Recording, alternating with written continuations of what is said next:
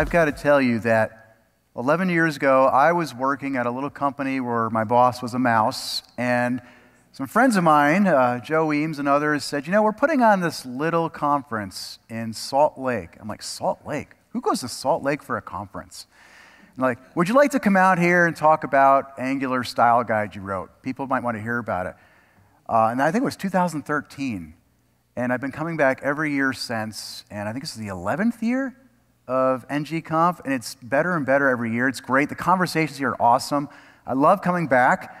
I am trying to remember my first topic I spoke about at ng-conf. I think it was Angular 1.4, and it was using local storage inside of the browser.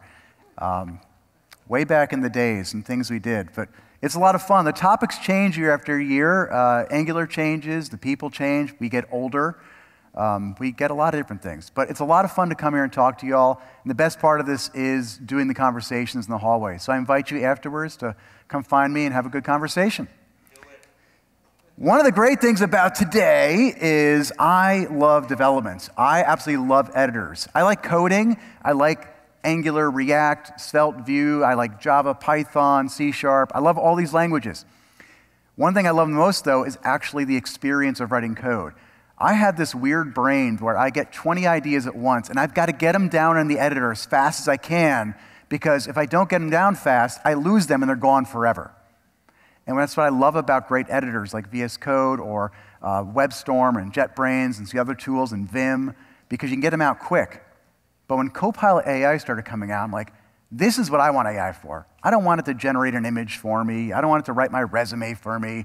I don't want that stuff.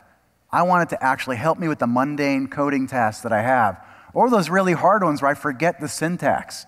Like, tell me which RxJS operator I should use here. First, Copilot laughs at me, and then it says, yeah, here you go. This is the one you should use. And that's what I use it a lot for. And the great thing is this is changing constantly. I give this talk about, I don't know, 20, 30 times a year, and every time it evolves, and it's getting faster and better. It's also live, so you might see some hiccups today. So bear with me, and we'll have some fun with that, too. My name is John Papa, and I work for Microsoft in developer relations, and I just love writing code. So we'll do it a lot together today.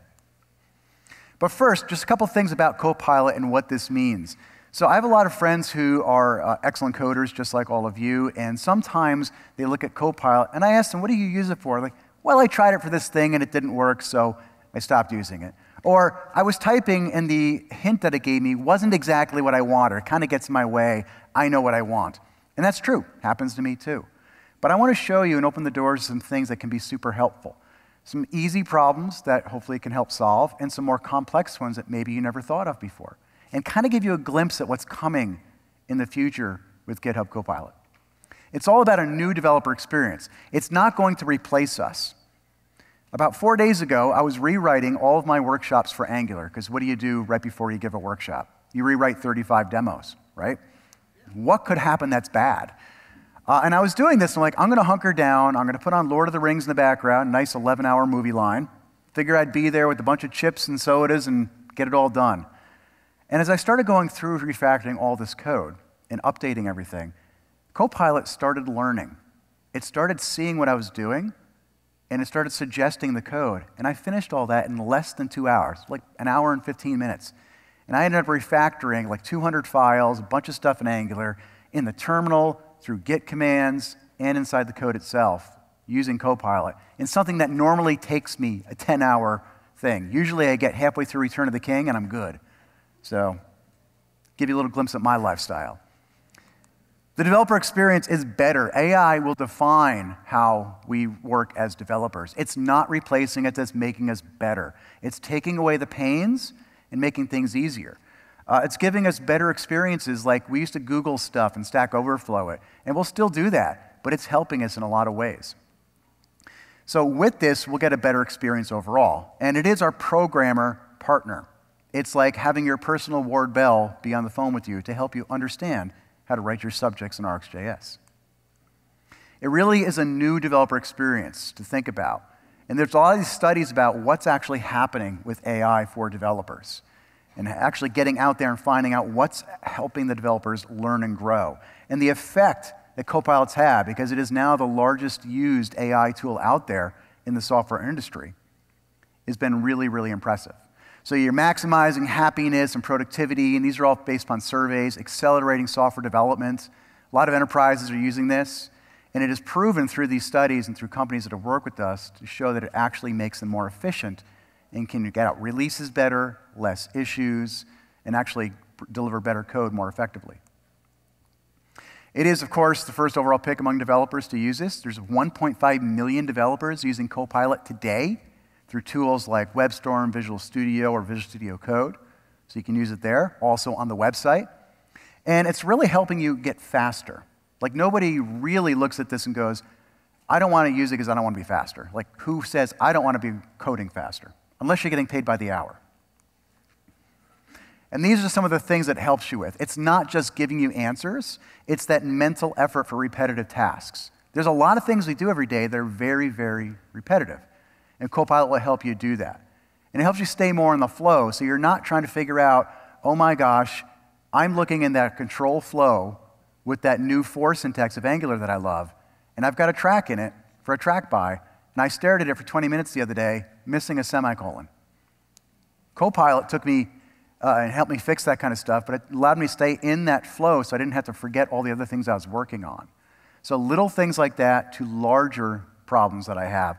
Like, I need a component that's going to have a yes, no, cancel modal dialog in Angular that only shows up in this one area of the screen, and have Copilot generate that for me, and have it actually pull together.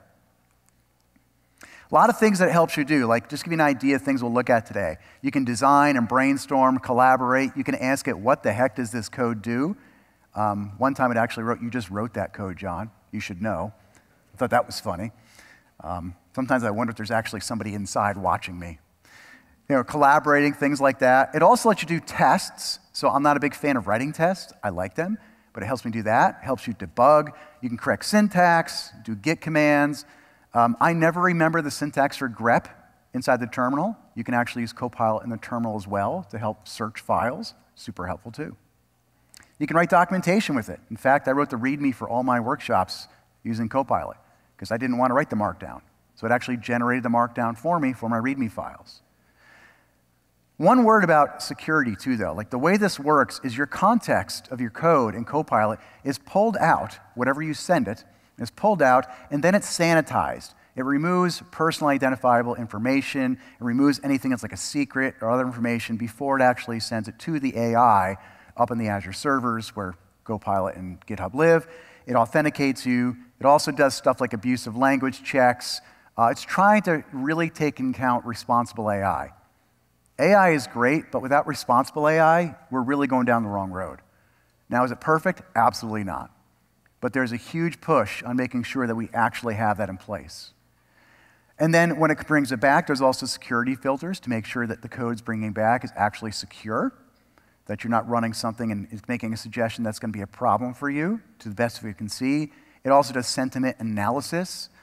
It'll also try to dedupe any of the answers that might be almost identical as well. So there's a lot of pieces in here about the security aspect.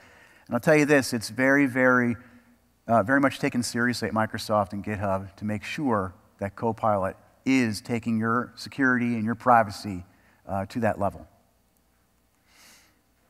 It is awesome. You can use it in all these editors today. I imagine more will come. So it's not just limited to VS Code, which is what I'll show, but it's also in these other editors, which is great. And it works with many of your favorite languages. You can actually use it with Python. I'll show you some of that today, too. But now that we've kind of given a quick overview, let's dive into some code. All right, I think I counted about 35 demos today. We can also count how many will break, because this is live over the internet to a cloud service with AI, which always goes perfectly. So let's say first we've got just a simple example like this here, and I'll show you several features of GitHub Copilot, and new ones are coming out every day. In this particular code, I've got a set of products. So in these products, in fact, I was just playing with it before we got here, so we'll reset. There we go. We're just getting a list of products. And these products are being returned back from a function. And this function could be a serverless function or something with Express or on any server. And maybe what I want to do is I could sort these or do something different. very simply, all I need to do is once I install the extension and sign up for Copilot is I can type in a comment and it gives me inline syntax. So a lot of times I just kind of think out loud of what do I want to do? I want to sort the products. Okay, but I went to a college recently. I do a lot of work with the universities, and I was asking them, I asked the professor, what's your favorite sorting routine? Is it a bubble sort or a quick sort or a binary sort or what is it?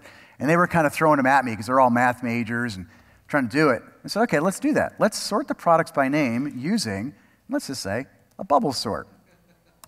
Go back to our college days, and boom, rips out a bunch of code that will take me a minute to actually process, going through the different fors and lets, etc. But it rips that code out pretty quickly. It gives you some options here. Then you might be like, you know what, that's nice, but I don't really want the bubble sort. Maybe what I want instead is a quick sort.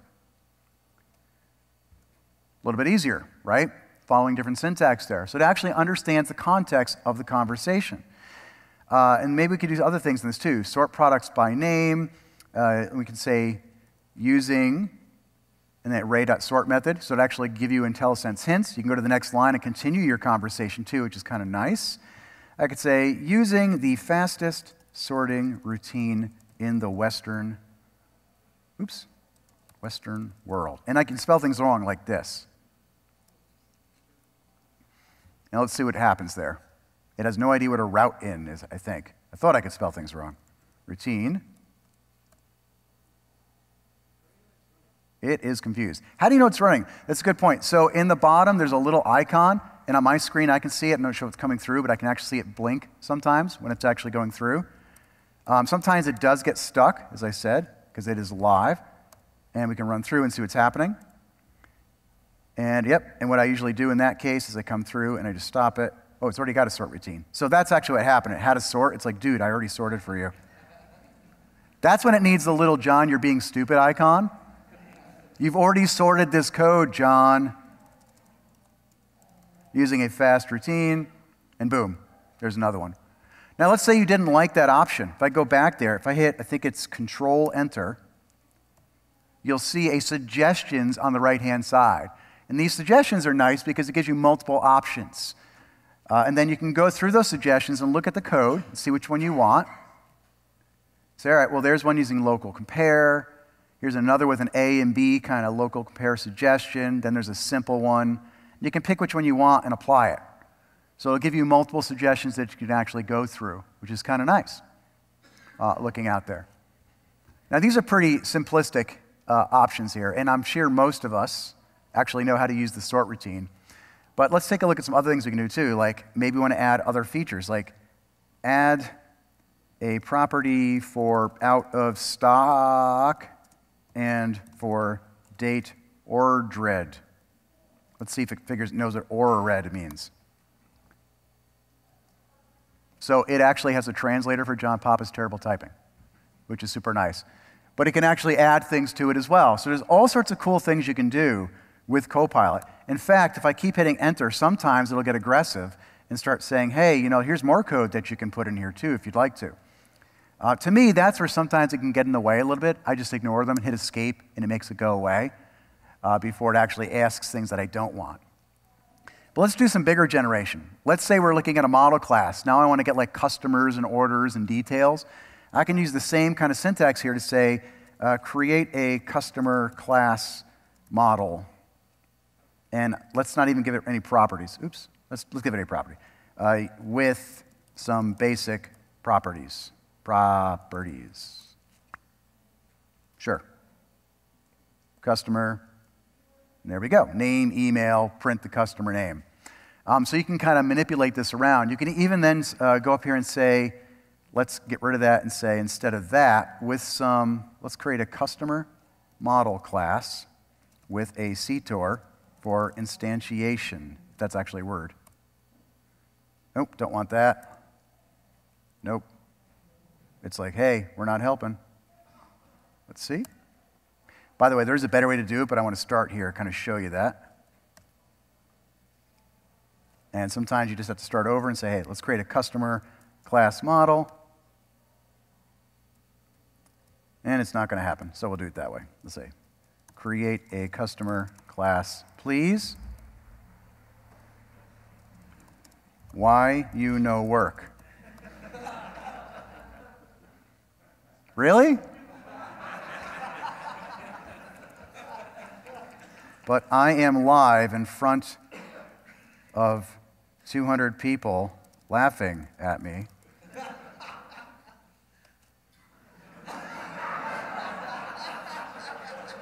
Clearly it's working. All right, fine. Export the class for me and create customer. Oh, now it's going to put them in comments?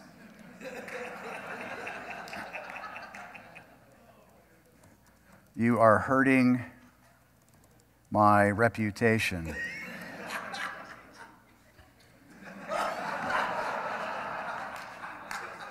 Thank you for coming. That's it for today. AI wins.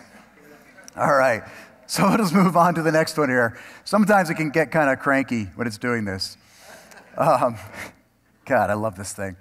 Anyway, so what I use it for a lot of times is just like fixing things up. Like I'm inside of a function, I've got get products, update products, etc. And I can use things here like, let's say, create a function that searches the products by name. Let's do it by name. And boom. Yeah, now it works, right? So now it's creating a search products in there for me, and it gives me some code. Now, you always have to look at this code and go, is this what I want? Is this not really what I need? Like, don't always take it exactly as is. How many of you here literally go to Stack Overflow and copy and paste without reading anything? I do it. Me. The three of us can have a good talk later. Yeah. We should not be doing that, right? Definitely look at the code. So I love when people say, but John, it doesn't give me the perfect code every time. How can I trust it? Well, did you trust your Google search when you asked it to do something? Like just copy and paste? No. We still have to actually look at the code, make sure it's right. Like I like that it gave me a Terminator trim up here, and it put the API down there, but maybe my term is not actually going to be passed into name. Maybe it's something else. So I can switch these things around if I want to. So there's cool things I can do inside of this. I can also ask it to rename the function or filter it out and do other cool things. But it also can have some fun with some stuff. So let's say now that what I want to do is I want to go over to an interceptor project that I have. And I've got this code here, and I'm trying to figure out what it does. Well, one thing I can do at the top, say, explain what this code is doing. It hurts my head. It's adding a CRSF token to the headers of the request. Well, that's pretty cool. So now I can start asking questions like, okay, what is a CSRF token? It's a unique, secret, unpredictable value generated by the server, transmitted, blah, blah, blah, blah, blah. Oh, that sounds terrible. Cross-site request forgery. Is that bad? Yes, it's bad. On a scale of 1 to 10, how bad is it? It's a 10. So I can't ignore this? No. It's kind of like someone's looking at your show like Big Brother as it's going through. But you can see how powerful it can be because it's giving you good information. You can actually tell to generate the comments for this code, to go down a little bit further. You could even do stuff like, ask more about, has anyone ever been attacked by this? And notice I'm not telling it CSRF, but it knows. It knows. It's keeping the context of the conversation along the way. One of the cool things about Copilot is you don't have to constantly repeat yourself. It's got the context of what you're talking about. If it can't figure out what you're talking about, sometimes it'll prompt you and go, I'm not sure what the this means. Can you please specify? Or other times it'll say, can you highlight the code for me because there's too much code for me to know exactly which one you're talking about. So all this gets pretty cool. Now, more important conversations, you can also ask it like the meaning of life and things like that. For example, one of my favorite conversations, if you see my Star Wars tattoos, is what is the best Star Wars, the Clone Wars episode?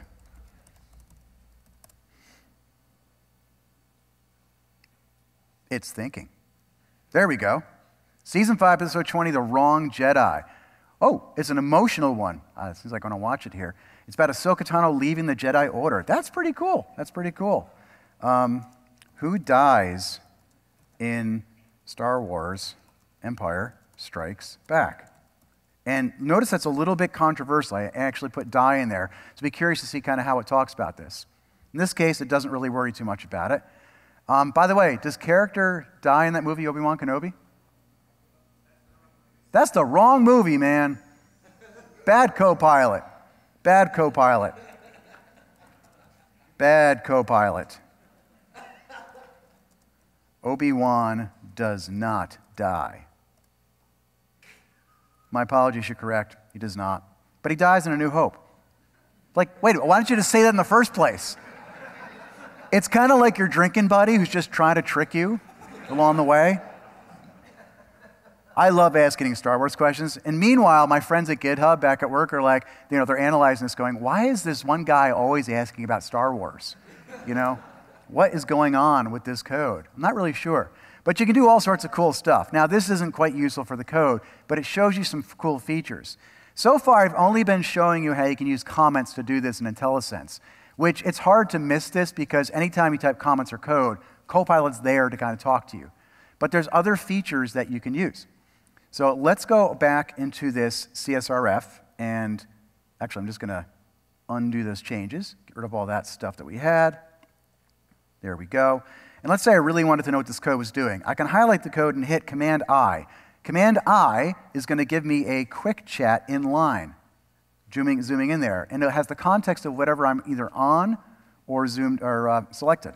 So now I can ask it questions like, explain this, what is this? Interceptor thing, please.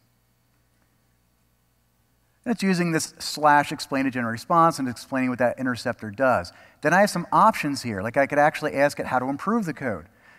Make suggestions to improve this code. Let's see what it likes about my interceptor, or not liking. So now it's using this /fix. /explain and /fix are commands. They're called / commands that you can use to provide more context to Copilot. And obviously explaining and fixing are two very common things that you can do. Let's see, rerun without it. Sometimes when I use a / command, it gets very unhappy with me. All right, so it made some suggestions. Let's look at it. And I can accept them or discard them. I can also thumb up or down, which we actually look at to say, is it working well or not? And I can look at the change by clicking on this button right here. So what it effectively did is got rid of this garbage comments that I had in my code, because I don't really need that. And then I can accept my code and take a look at it. It's actually did a pretty good job taking a look at what it did there. So you can use this inline chat to basically help you get your answers for the code. But what about another option we could have? So let's say we take the same code, and I did Command-I to get there. If I do Command-Shift-I, I get a bigger version of the same thing. So now what I can do, and you actually saw me running this before, I actually asked it to suggest a simple Angular service class that generates and creates an RxJS subject for emitting a message when someone logs in. And here you can see a very simple service with some oddball spacing choices where it actually creates a subject in the class to generate the login for me. And then it explains kind of what it's going to do. What's cool about this, if I go to Command-I, I get the inline. If I go to Command-Shift-I, I get a larger version of it. It gives me a little more context. And in either one of these, if I like what it's actually doing, I can click this upper button in the upper right-hand corner to open in Chat View. And then the Chat View is really the most powerful piece. It gives you all the context of your entire conversation. So you can ask it a series of questions, and it remembers those questions in context. It's caching that, so it knows what you're asking, and you can continue down that road. This way, you can actually ask it questions like, create me a class in Angular that emits a message when I do a login. And it might suggest some class. Okay, this is cool, but I want to use a behavior subject, not a regular subject. And then it can rewrite it. And sometimes it'll drop things out of the code when it makes suggestions. You say, I like this, but please add back in the console logs. Or please add a function that actually does this or that to it. And it remains and keeps all the context as you go through. Let's take a look at some other examples that actually show you how to use the chat, because the chat's a super powerful feature. So let's go over to this other project again, and my product data. And this application has some products like strawberries, sliced breads, and apples.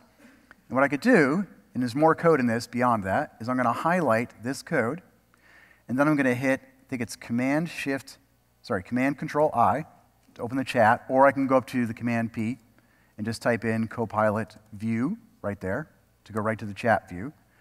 And I don't really want it to remember what it was doing, so I'm going to do /clear to kind of just clear the playing field for what's up there.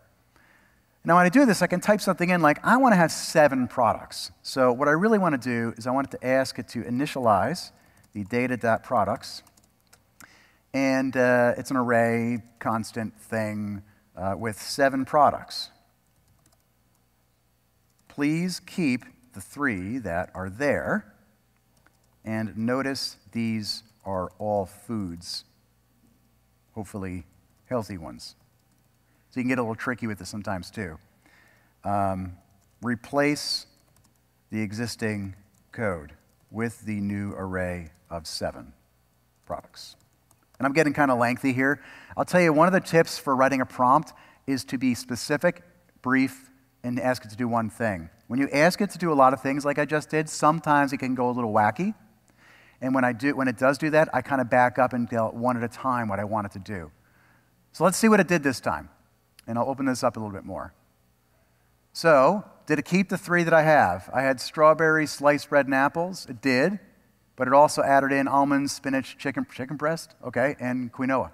So it's adding all those things in there for me. It actually looks pretty darn good in the first try. I was hoping it would break so I could do something different, but we could take that. I could then highlight this code, and if I like it, what I can do is up in this corner, I can click on this button, insert a cursor, and I just replace my code. So now, to show that code, I can kind of see the array right there, and it's now updated, and I've got my 7 different products. So it's really nice for generating code, for putting in new pieces, and it's not just for creating new code. You can actually modify existing code, which is super helpful. So Copilot Chat does a lot of this for us. It even does stuff like helping us understand how do we actually do RxJS syntax. For example, I could ask it down in this getProducts function, maybe what I want to do is add in some RxJS retries. So now here, I'm going to go back to the quick chat briefly and say, please suggest RxJS code for doing 3 retries of this call. I can use the retry operator. Okay, let's see what happens. There's my get product, and there's a pipe for the retry of 3 times. So simple things like that can go into your code. And you can actually modify this and do more as well. It actually put the import at the top too for retry. But you can actually put in a lot of RxJS suggestions. I actually use this a lot for RxJS, because I never remember the darn operators' names. Another thing I'll do sometimes is I'll go over to the chat. And if you were in my workshop the other day, you'll know one of the failures I have is I never know the difference between merge map and switch map and concat map and combine latest and fork join. I always have to look them up in my own notes. So you can actually ask it to say, explain the difference between merge map and concat map for RxJS. And I'm going to try to spell concat map right. There we go. So now it's going to try to tell me a little bit of information, and I'll zoom in a bit. So now it's giving me a little more information about this in the bullet points about what merge map actually does, and then shows me an example of using it, and the same thing for concat map, which is super helpful. And now maybe that was too much for you. If you're like me, you're like, that's a lot of words. Thank you. That is helpful. Always be nice, by the way, to your pair program partner. Can you explain it even more succinctly? I even spelled succinctly wrong. Let's see. I can read that much better. So my little brain can handle that, which is great. So you can actually ask it questions that normally you could go out for. And then you could even ask it and say, you know what, if the code am I right, which one of these should I use based upon the code? Can you make a suggestion? So you can actually give it the context of your code to go that far down. All right, but one of my favorite things in life, and I'm being sarcastic, is this. There's always somebody, by the way, who in this crowd likes this? Yeah, it's you. Yeah. You know, they have those self-help groups for people like that. You know, hi, my name is Sally, and, you know, I like regex. There's those people. You know what they say about regex? What do people say about regex? Let's just ask it. Some people say, when confront a problem, I think I'll use regular expressions. Now they have two problems. By the way, that's exactly what I was thinking, which is really freaking me out right now, that it actually had that up there. Yeah, so regex can be a problem, but you know, when you first look at that code, just call it out. Does anybody know what those 3 lines are doing? Yes. Yes. What are they doing? Something. Yes. Phone number? Yep. Email? Date? Nope. Password? Yep. That's what those 3 things are. And they're actually kind of simplistic versions. Like we've all seen regex that were like 800 lines doing a password check. And I want to know who wrote that, by the way. Like somebody sat down like that. To me, that would be an 11-hour Lord of the Rings marathon. All right, so let's use the chat real quick to get there. So let's go ahead and clear again. And let's ask it some questions about these regex. So I like the briefly thing. So explain these regex briefly. Like, I don't need it to give me a book on what these things are doing. Oh, so now it has no idea. It says the code excerpt is empty. So sometimes you have to highlight the code that you have. I hit the up arrow, and I'm running it again after I selected the code. Now it knows what I'm looking at, which is helpful. So the first one is for validating email addresses. Great. And it kind of goes through that. Then there's the phone numbers. All right. Totally follow you. Gentleman up here actually knew what it did, so he didn't need that piece. But let's clear it off again. Now let's say that we want to go ahead and make it more readable. Make suggestions to make this code more readable. Let's give it more stuff like and add better constant names. Like X, Y, and Z, I love them, but that's not really helpful. Okay, so now it's got, you know, better variable names. And let's add more stuff. So by saying and, it's going to give it more information. And add comments, so I know what this is doing. So it gives me more descriptive comments. Yeah, that was not helpful, by the way. I could tell that now by the variable name.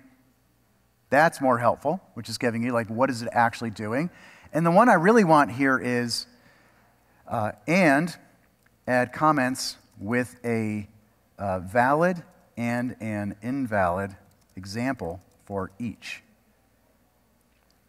And an invalid.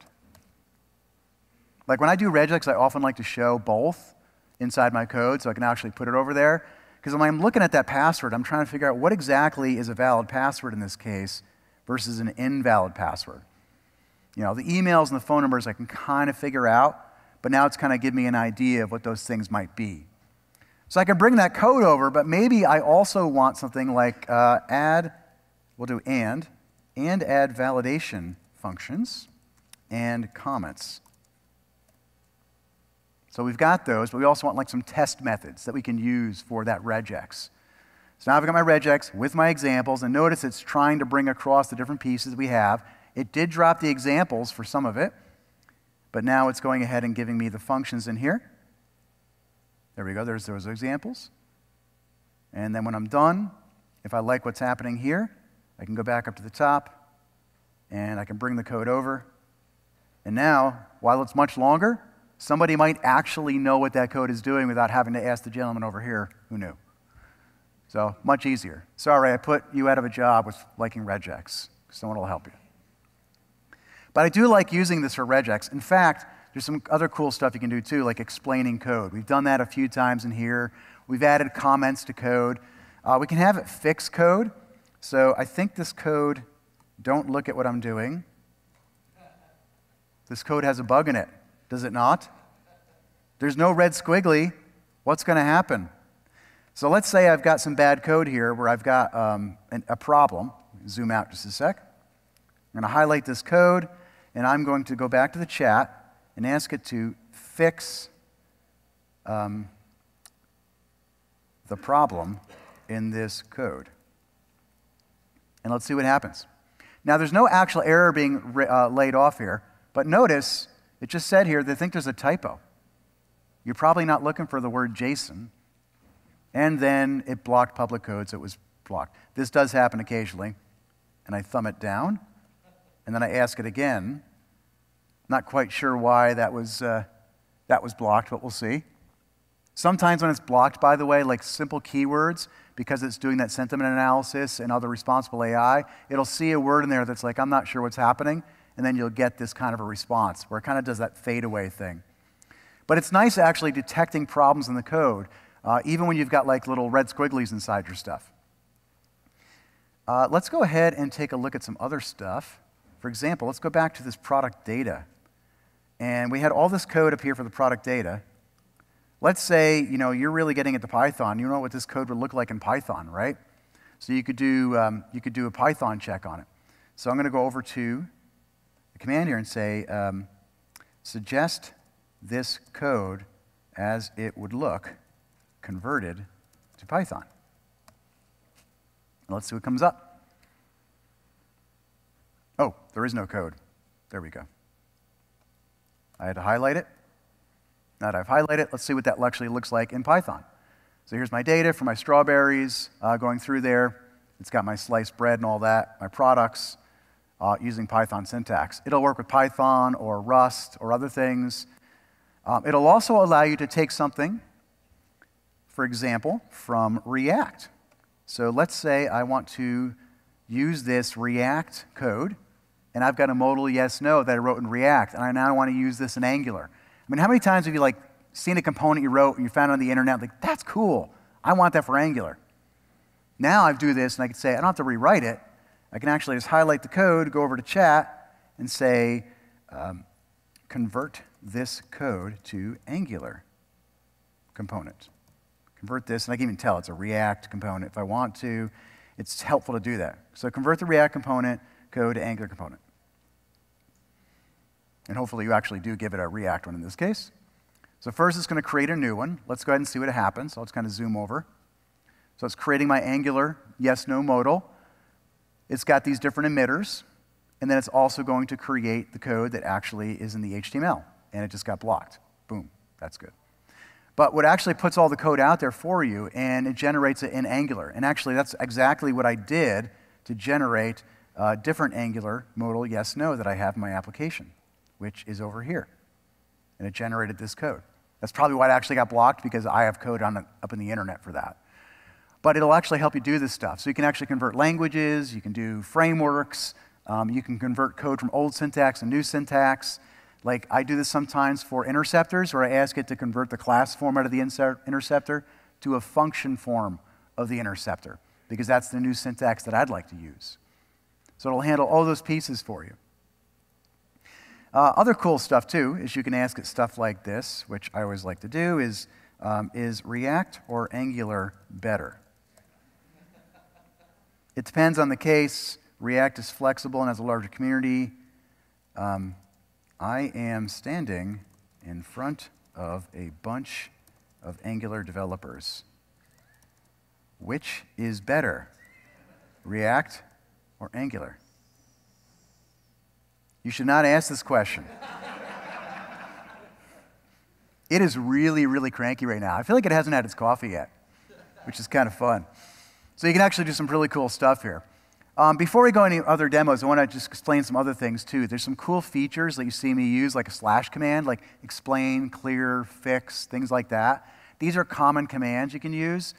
I really like those. There's some other ones too. You see the @ symbol. So if I go into the, sorry, do it over here. If I want to clear this out, I can use that. Let's say I want to ask a question about VS Code. I can do VS Code. And the @ this is called a participant or an agent. It's basically giving it better context about what I'm trying to ask. I want to ask it a question about VS Code to say, hey, notice I've got like a black border, a red border, and a yellow border. I'm using my extension called Peacock. So I could ask it things like, what is the Peacock extension, and what does it do for me? So then, giving it the context, it can actually look up in the documentation for it. Oop, only programming, sorry. But you can actually ask a question about VS Code like, how do I create new files? Maybe even in VS Code. So it'll search your docs, look it up, and just kind of help you figure out how you actually go through that. So here's the new file command, and when you give it a command it knows, it'll actually put the command right in the window, and it'll actually open it up for you, which is kind of cool. So if you can't find a command, that's another way you can actually go find it. I do this a lot when I don't know where a command is inside of VS Code. The participants are super nice. There's other participants like workspace. You saw me use that already. Another workspace command you can do is workspace/new. Now what's cool about this is you're combining in a participant with a slash command. The participant is saying, in this workspace, I want you to create a new thing. Watch what happens when I hit new.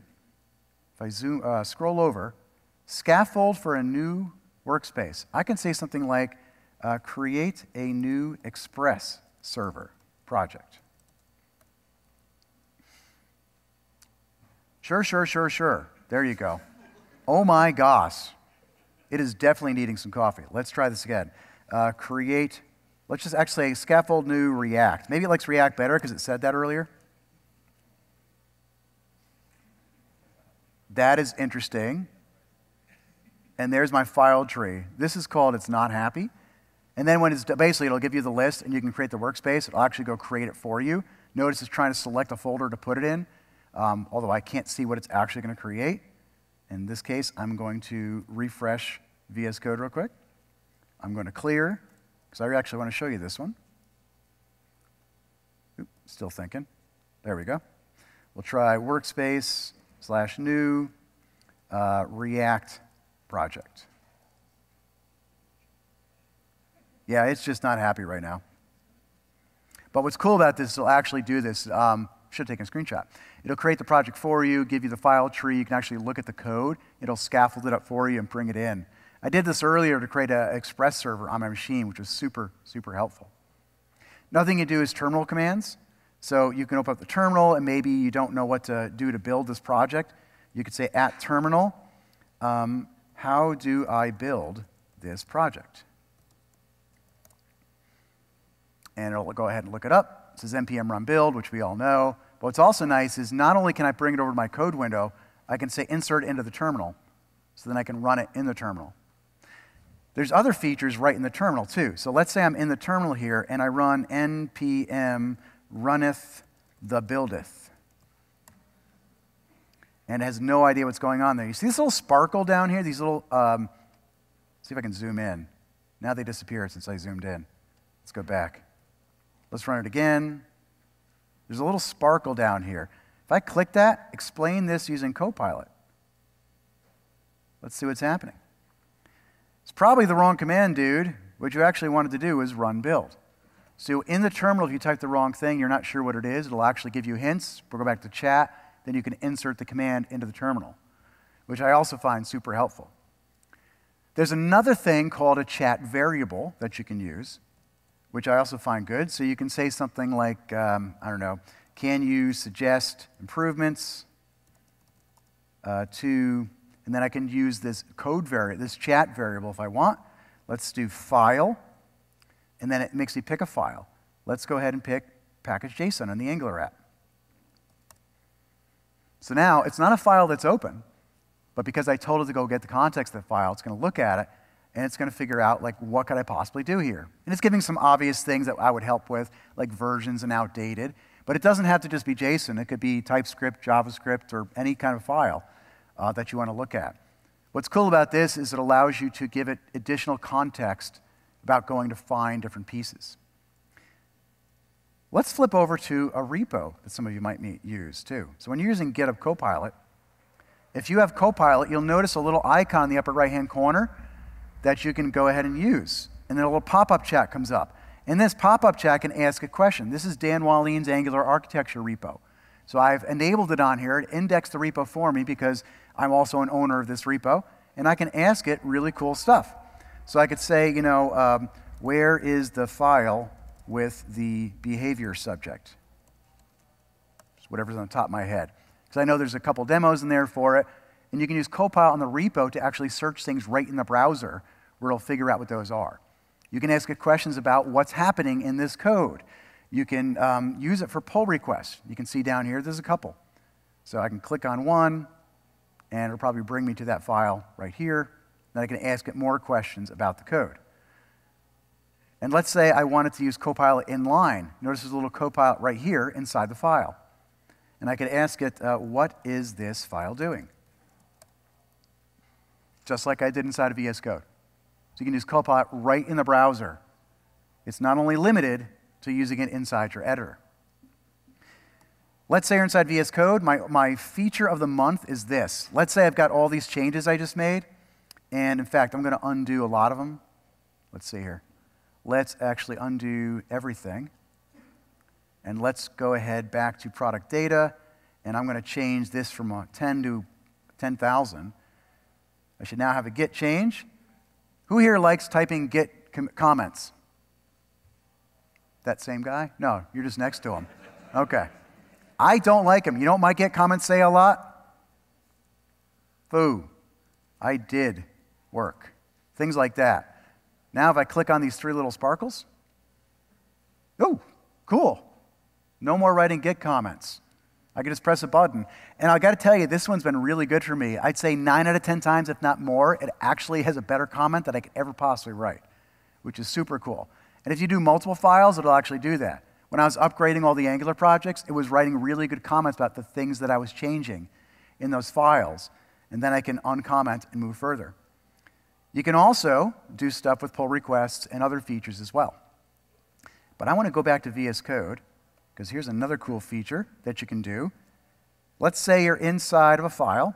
Let's say we'll go back to product service, and I want to explain what this update is doing. Now, you've seen me use the chat, but let's say I can't type. You see this little microphone down here? I can start the voice chat. Or I can hit Command-I and say, explain this code for me, please. And now I've got voice text going into the tool to do this explain for me. You can use any command that you can use voice to do that. And it's not just limited to the chat. You could actually go over here, I'll select something else, and I do the Command-I here, and then I can hold down Command, oops, wrong command, John. Command-I, and I can hit this little microphone, and it pops it back over there, and now I can just start talking to you like it's listening to me, and I don't know what it's going to do with this information that I'm typing in. Kind of curious what it'll do there. It seems like you're testing the system, or you accidentally left your microphone on. Why, yes, Copilot, I did. And not to be outdone, there's a cool feature which you have to kind of look up. Oh gosh, what's it called? Voice keyword activation.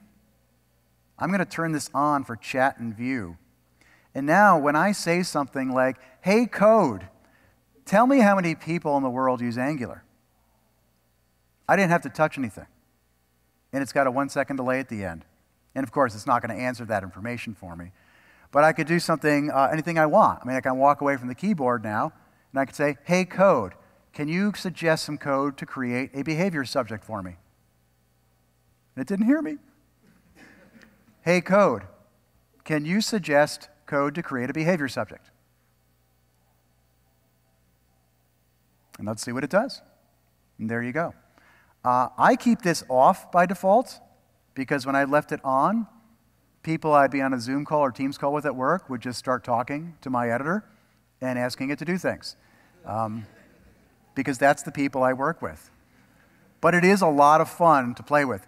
There's also another mode called walkie-talkie mode. Walkie-talkie mode is effectively when you're in code anywhere and you hold the Command-I down, it automatically will open up the voice chat so you can see that it's listening to me. And when I let go of Command-I, it stops listening.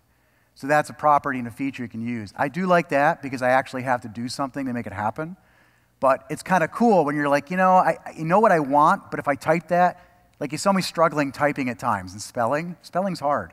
Command-I will help me just kind of get the words out. And then I can edit what I want before I actually submit that command. All right, last bits. There's so much more coming. It's actually fascinating what you can do with the tool and make you better with it. We looked at chat today. I didn't even touch the documentations coming. I didn't touch the pull request features. Automatic code reviews done by AI with GitHub Copilot inside your browser or VS Code. CLI has these features as well for Copilot. So maybe you want to do stuff like writing code. Right now, generally available is Copilot with everything I showed you, but you can also change your conversations. This is in public beta right now for some of the features I showed.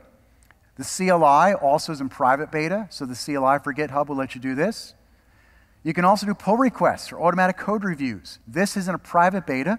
I can't show you yet today, but it is coming, something that's really cool. You can sign up for all these betas right on the GitHub Copilot website. You can search your documentation. This is fascinating. Imagine being able to point it at the Angular docs and tell it just with that context, help me understand how to do whatever the new feature is. And it can actually go find it for you, customized with the fine-tuning of your documentation. So you can fine-tune it with your own custom models too. This is an alpha. It's not even available to me to use yet, which I like. There's cool stuff coming where you can make your own model. Imagine you've got internal private usage and you want to point it at something specific and you want to fine-tune it. You'll be able to do that. You can also point it with the GitHub Copilot Enterprise just at your internal repos, and all the stuff that you have stays within your context of your company, and so it's not used anywhere else, which in the privacy and the PII is always kept away from the cloud, by the way. But when you get enterprise license, you get more features. You also get more access to fine-tuning your specific repos. But to leave you with a couple tips, these are the 5 that I wanted to call out. First, participants and agents are super cool for giving you context. The chat variables are really nice because you can say, hey, suggest improvements to this file if you want. / commands, you get things like fix or new or clear. There's more coming. And then my 2 favorite keystrokes are Command-I for the inline chat. And if you hold that one, it does the voice for you. That's the walkie-talkie mode.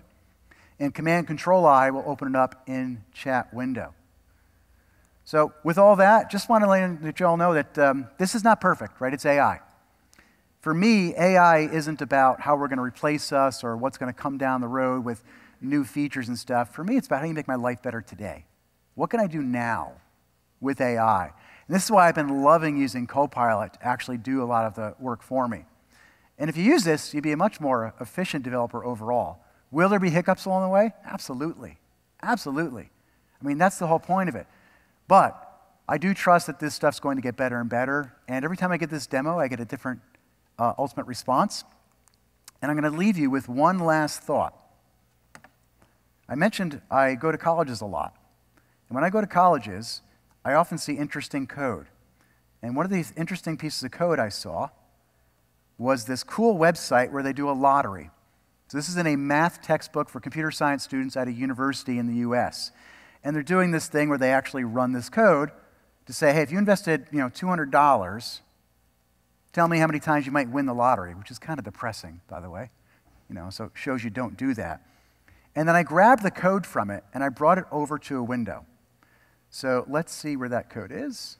It's probably near the project. This is from my daughter's university. This made me cry a little inside.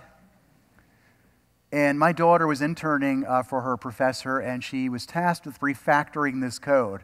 And she's like, I've been putting this one off. I don't know what is happening here, and I don't know if they ran out of letters or what at some point. I mean, look at this. The insanity of going on. Now, I looked at the code. I came in literally and did a talk for this university, and I said, hey, you mind if I bring this up real quick? And the professor's like, sure, you can use it. And I said, let me just see what Copilot makes of this. And when I ran Copilot through it, and just for the brevity of time here, I'll show you 2 things that it came up with. So it ran through the code. It's just a Google Doc. And the first thing it did is, trying to go to the top of the code when it refactored it, is it actually took the code and created constants or prize tiers and things, and gave variable names like total prize, outcomes, number of tickets, etc. I ran it a second time, by the way, and I asked it to do it again. And when it did that, go to the bottom. Let's see here. Yeah, so now you'll notice it's got like win counts and win amounts, handle large wins as a function. Actually broke out these different sizes. My favorite part was the variable names. I love how it ran out of small names. It's like large, medium, small, tiny, micro, nano, pico, losing. I'm like, yeah. Losing, wonderful. And then what I did is I copied this code, and for brevity, I went over it, and you can see this in the console. I actually pasted the code into the function, and I put that in there, and now it's like jackpot, losing Pico, et cetera, just to replace the code live, and everything still worked. So I showed them live how in like 5 seconds I could refactor the whole page. And the professor's like, this is great. And the interns, like my daughter getting paid for it, were like, go away. So just wanted to show you a live thing. You can do this stuff. Not all of it is scripted. And I just want to say thank you all for coming. And I hope to answer questions for you later.